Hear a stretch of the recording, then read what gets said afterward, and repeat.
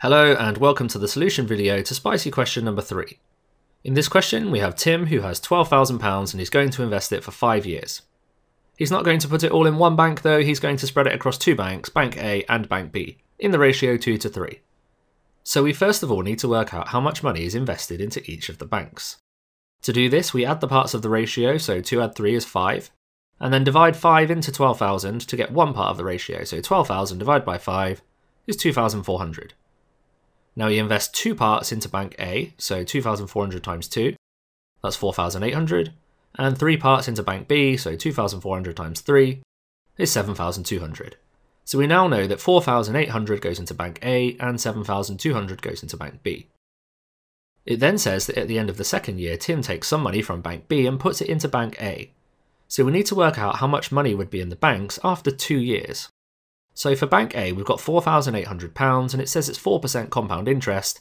For 2 years, that would be 4,800 times 1.04 squared, which gives you £5,191.68. For Bank B, we've got this special rate of 5% compound interest for 2 years. So let's do 7,200, that's how much goes into that bank, at 5% for 2 years is £7,398.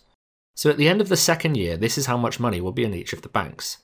Then we're going to take some money from Bank B and put it into Bank A.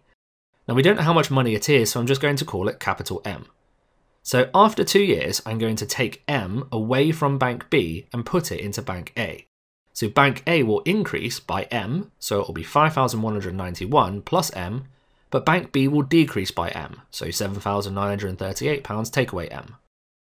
Now we're told that at the end of the 5th year, both banks have the same amount of money in them. So if I imagine this is how much is in there after year 2 and continue with the compound interest calculation, I need to end up with the same value for both banks. So in Bank A I've got £5,191.68 plus M, and I'm going to leave this in there for 3 more years at 4% compound interest, so times by 1.04 to the power 3. Now this must be equal to how much is in Bank B after those 3 years. So in Bank B we've got 7,938 take away M, and this is now down to our usual rate of 1%. We don't have that special compound interest rate of 5%, so it's 1% for 3 years, so times by 1.01 cubed. Now if we expand the brackets on both of these sides, we end up with this, and on the right, and it makes sense to get all of the terms involving M onto one side, so I'm going to collect them all on the left. So if you rearrange this, you'll end up with 1.04 cubed M plus 1.01 cubed M equals all of this.